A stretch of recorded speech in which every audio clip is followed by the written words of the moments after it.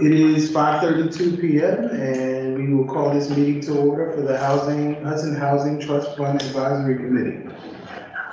Need to call. Or don't need to. We'll get it. Okay. Got Usha. Yes. Rebecca. Nick. Present. Tom. Present. Jeff. Yes, present. Allie is not present. Got George. Well, what's interesting is that whenever Jeff says anything, the gal thinks that it's George up there, so it's putting George in its own box there. Yeah. Oh, that's very good. Yeah. Okay, so today is kind of like a discussion workshop-y session. Just really picking up a lot of like little threads from our last meeting. We don't really have anything that we need to vote on today, but it's going to be a lot of just quick updates from old business and then talking about a couple things in new business to move forward for the year. And just kind of thinking about kind of the goal that we'll probably want to think about a next project to like our project for the year, how to spend money at one of our upcoming meetings. And then the rest of the year is a little bit more of checking how things are going, looking at fundraising, making sure we've got housing trust fund money for future years and budgeting for the following year. So do you want to call for old business? Sure, old business, quick updates, Hudson Roots. So just so y'all know for Hudson Roots, so again, 50,000 was our budget for this year. It's about halfway expended so far, which is on track. Normally December through March are the busiest months needing rental assistance, both in terms of I think holidays and when people get sick and tend to fall behind, and also just when leases are up and rents are due. So I looked back at like the past 3 years and it's been pretty typical that there's a lot more spent December through March and there's not too much spent October through November. But yeah, so far I left the paper on my desk, but I can email it back to you guys with the numbers spent for the year. You meant April through November, right? No, I meant December through March. But then you said there's a lot less spent October through November, and you meant April through November, right? I'm just trying to. So you're right that I skipped a bunch of months. The thing is that like when I was looking at it, it's like a lot are spent December through March, and then like it drops down April through September, and then there's not a lot of requests September through November, based on like what I've seen the last 3 years or so. So I apologize, I don't have the exact numbers there on my desk, but I think it's been, I want to say, I think it's been 22 people helped so far this year. I think We only help with rental assistance with them, or Hudson Roots is only helping with rental assistance? so the way it's defined is pretty broad. It's really anything that helps with like key housing needs. So they would pay a security deposit, for example? Yeah, they would. Awesome. I needed to know that, thank you. So far, it's really only been that grant. That's been the requests. And I think there was one security deposit, Okay, but it's pretty much been all that grant. great. But Hudson Roots, they do more than that, right? So the Hudson Roots is like the funds we're giving to Greater Promise Hudson neighborhood. And when they do the funds, it's pretty comprehensive that they're really kind of identifying what the issue is with the family. If there's other needs going on, things are able to access other support, everything ranging from like getting people air conditioners or help with a medical need or transportation. And they also are like, they talk to all the other programs. So for example, DSS, Catholic Charities, St. Catherine's. And so making sure that if there's other funds available, those are used first, or sometimes teaming up with those other funds in order to kind of leverage the funds the best way they can. So if anybody's interested in those funds, they need to contact Greater Promise. Yeah, Joan Hunt's the main contact. Got it. So I can email you the exact numbers when we're done here. Any other information on that or any questions about that? Trust code donation. The update is that you saw the corrected minutes, the donation was $250. So that changed that to the previous minutes, from the last meeting, but the donation has officially been, all the paperwork was been filled out. Yay. It took a while to get all the paperwork for HCPA to accept the funds. Do you think it would be like that every No, time there's a because donation, or is now this like, so the good news is that now we know how to accept money. right on? We understand the process, HCPA, we have the right paperwork, so I this want to was, make sure I heard you correctly, you said $250, right? Okay, so I want to make sure. yeah, I thought I missed. We lost a I thought I zero. missed a K or something. no. Okay. We So, appreciate it, though. yeah, Yeah. and now we know, we have all the paperwork to get more donations. Got it, okay, Yeah. got it. So that's the update. Anything else on that? CDBG Housing Rehab Grant.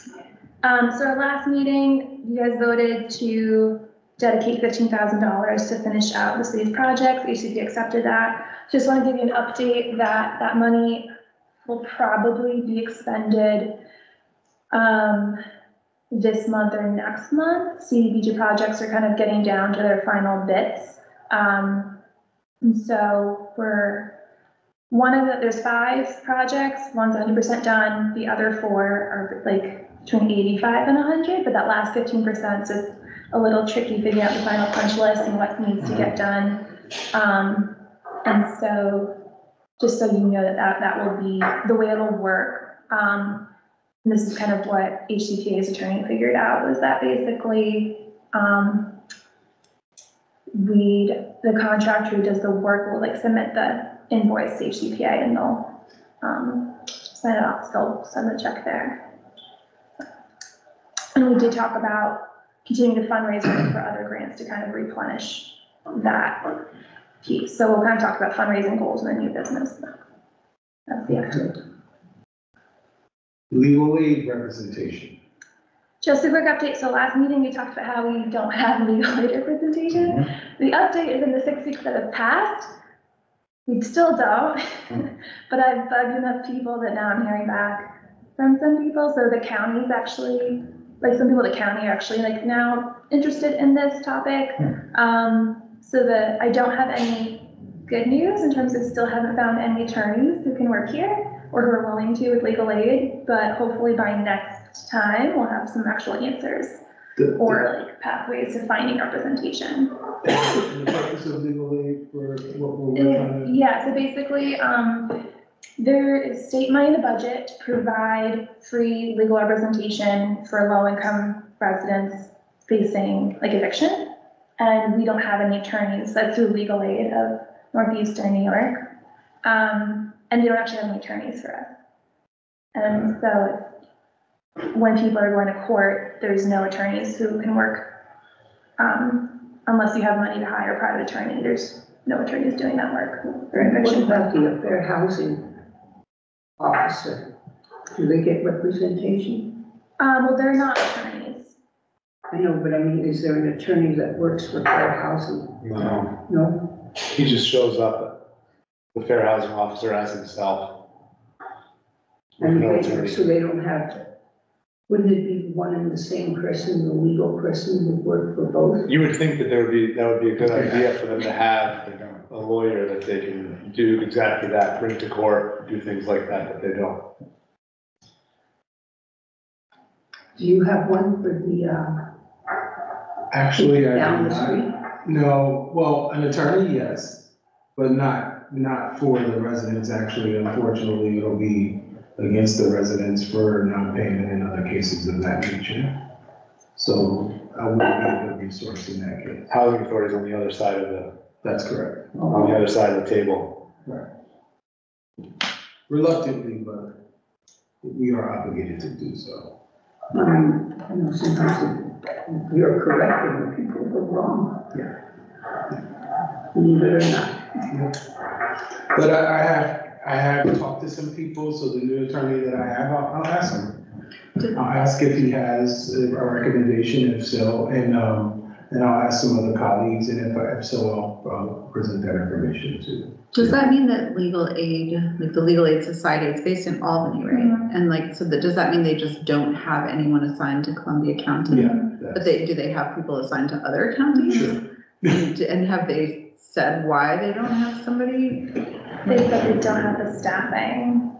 So like, I get what you're saying, where it's like, why can't you just like take this person on your caseload, right? You're already doing Albany or Saratoga or something. But also they were saying to me, it's like, we could drive to different courts. I was about to say that. And so they're It's like, probably a logistical issue. They're an Yeah. hour away, we're here, and. But what I was curious about is like, so for like, I don't know, Dutchess County or, you know, like other counties within the district, yeah. they do have people?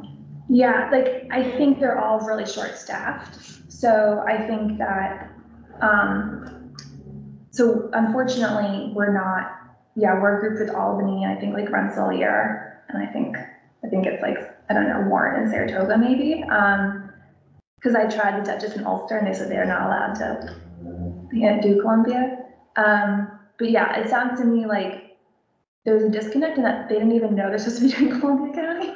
I mean, I think also part of the issue is that they like have such staff turnovers that sometimes there's maybe a disconnect of information being passed, but yeah, I've heard from like 3 different people at Legal Aid, they don't have the staffing for us and like they can't drive down to our courts because they're already booked.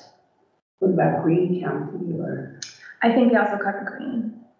I think Greene County is grouped in with them. I wonder if theoretically a magic pot of funding became available for this, if the course to go would be to hire somebody locally or to still use something like legal aid, give the funding to them because they have the infrastructure and say, okay, well now here's money, Yeah.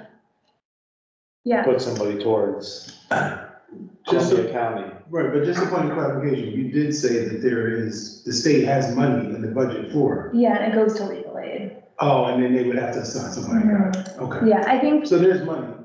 so who, I don't know how much. okay, so like, who would it be in the city government or whatever that would be advocating for, or not the city It would government, go to sorry, the state county government, yeah. like, to be advocating that the county should have Yeah. legal aid I representation? had a good conversation with Bob Gibson, and he was giving me some, like, he said Rob Fitzsimmons, like the county attorney, is a good person to talk to, and then also like, talk to him and Michael, Chimidas, who said kind of drop some of the data and bring it to the board of supervisors and like put it on their radar.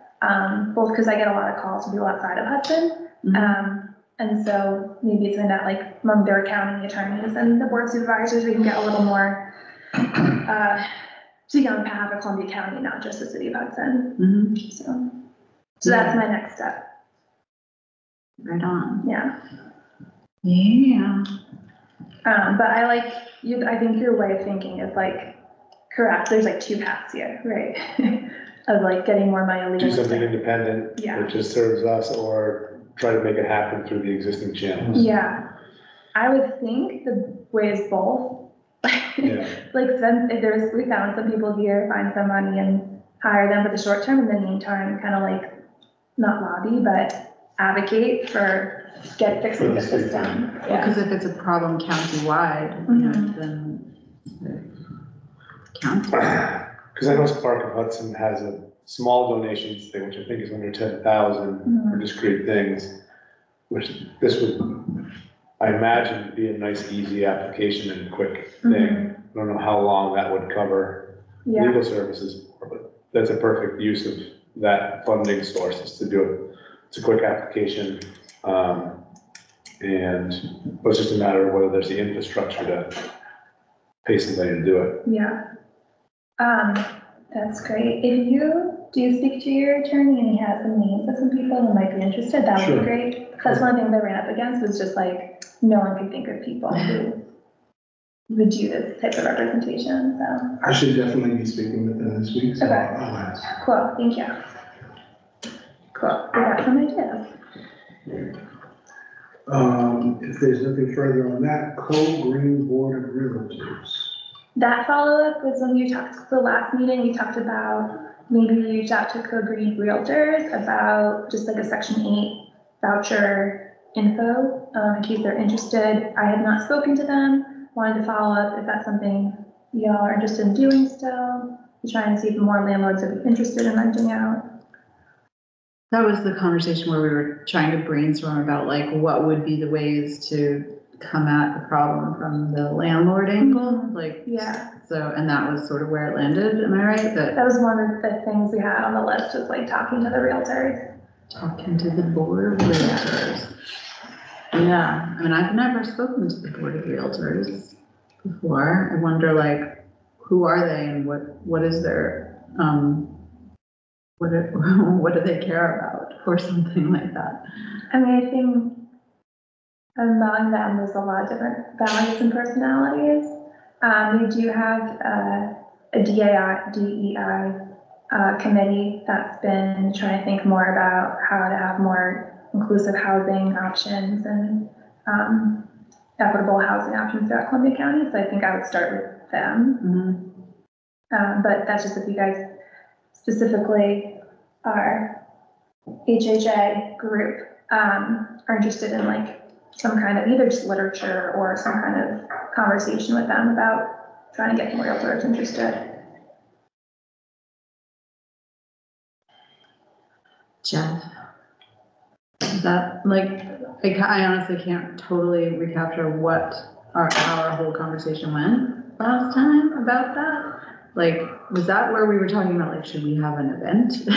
Yeah, I think, well, I think the goal was like finding more landlords to accept Section 8 vouchers. Right, and is that your memory? Yeah.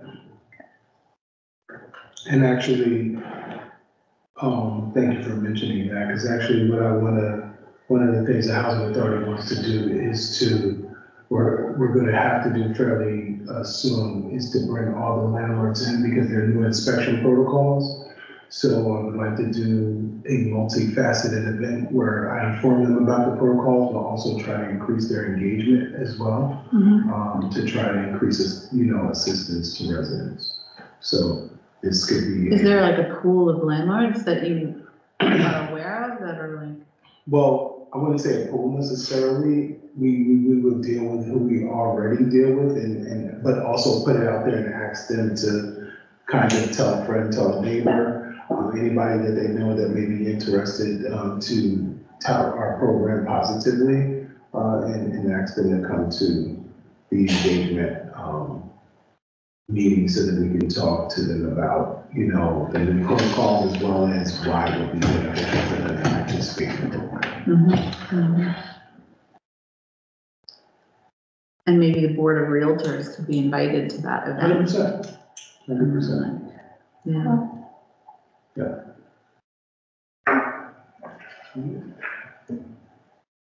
HHA redevelopment updates. Who would like to give a Would quick? that be me? Well, right now we've asked several political figures to assist us financially in our endeavors, because we're going to have about a $23 million gap in funding for creating this new development it will be double in size in a two-phase project. It's about $110 million each phase. So we are engaging politicians for that. We have had some answers, and they were not positive answers, unfortunately. But we are seeking other methods, and as well as we have our request into the state for technical assistance, and they have given some feedback, which we had to coordinate with the city on, so that information has been sent to the city. And we're waiting for a response from them, as well as, we're letting them know that we have this funding gap and we need other assistance, but, if we're not able to get assistance, and we need to let them know that we're working on it, but if we're not able to get assistance, we're hoping that the state can help us with that. So we will be at the Common Council meeting next week on the 16th to make a presentation for funding. Restore grant, that's correct. And that will be specifically for demolition, because the guidelines are strict. However, you know, anything we get and everything we get will be helpful.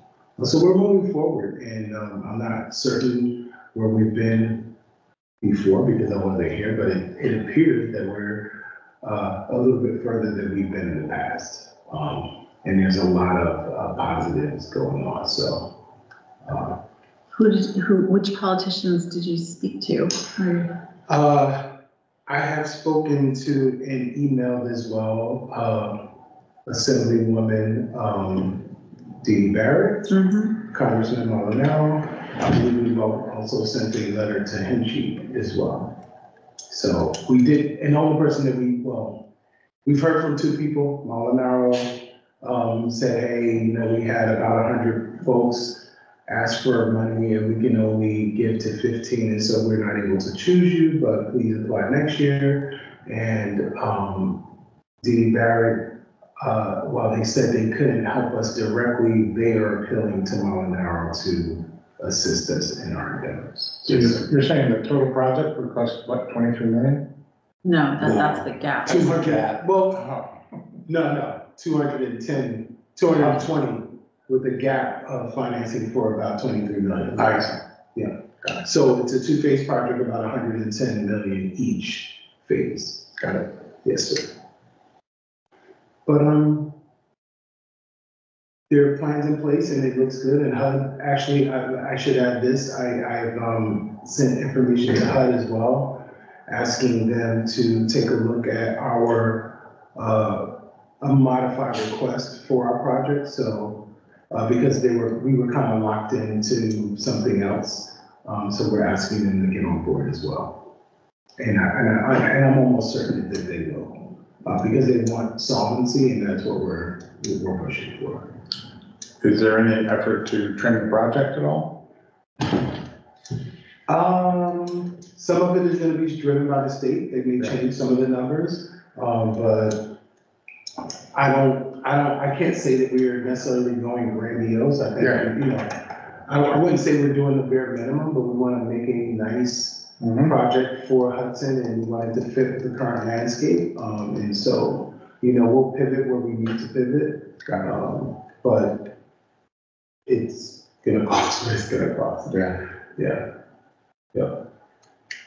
We don't want it to be a thrown together project. We want it to be lasting, and we're taking advantage of every opportunity we can. There will be applications for brownfield grants. We are going, you know, looking at geothermal, and, you know, and green energy type of funding, and as well as, you know, material. So, you know, we're trying to make it a good project, and even currently, even though this may not be directly applicable to the project, but there was an old NYSERDA grant that was not fulfilled. We're in the process of fulfilling that with about 53 refrigerators that are going to go to residents. We've got a partial delivery of that, and we're about to start delivery to the residents.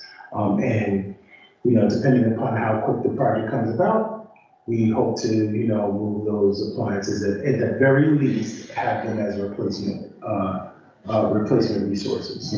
But it's a, you know, they're green and they're applicable to today's code, so. For our commission. Great, I remember way back when those refrigerators were. And I wasn't aware of that. Commissioner Smith made me aware through Mr. Shamidi, who used to be the mayor's aide, I guess. Yeah. And he gracefully is helping to make sure that the funding period was extended and that we get this done. Great. Cool. So that's it on HHA redevelopment updates. +1 ADU grant. Another follow-up, so last meeting we talked about county applied for a grant to make ADUs, or accessory dwelling units. It's not been formally announced, but it looks like they received it. However, Hudson is not part of it because we don't have ADUs in our zoning code. And so part of the state's requirement is in order to receive the funds, you have to have ADUs in your zoning code. That said, we're eligible to apply like independently, like without the county, just on our own in the future round. If we were interested in that, it's supposed to come out probably in November. So that's just an update on that. Well, that could be part of the next topic. What are the examples or in the park that are down at the waterfront? Are they just, Those are That saunas. was fun. oh, are they? I didn't know, I was just down there for the first time in a long time. It's funny that you asked that. It's like I had no idea. ADU models. or sauna. Wow. Are they active somewhere? Yes, Oh, 2 months down there, and they've been at Oakdale for most of the time. okay, I had no idea, I just, like I said, first time down there in a long time yesterday, and I was like, wow. I'm embarrassed. Oh, Be honest, I didn't No, know. okay. I didn't know, I had no idea. I like that. It's called Big Towel. If you, they're on. Okay. Yeah, Okay. Big Towel saunas. Thank you for that, sorry. On to the next thing on the agenda, comp plan survey? Yeah, so just an update on the comprehensive plan. It's like been, just getting started in January, February, March. I'm gonna do like a public launch of everything before the end of May. So part of that process is the first piece is, the plan is like producing like an existing conditions report of data of what's going on in Hudson. When they're finishing up, like getting some comments from like the Common Council and the Planning Board this week, and then when that's done, I can share like one of the finalized versions. I think they did a really good job with the housing data. But also coming up in May is that we'll be opening up a survey, asking residents just how are they feeling about things in Hudson, what are their needs, what's their vision, and so one of the things hoping that I can share that with you all so you can spread that to your networks.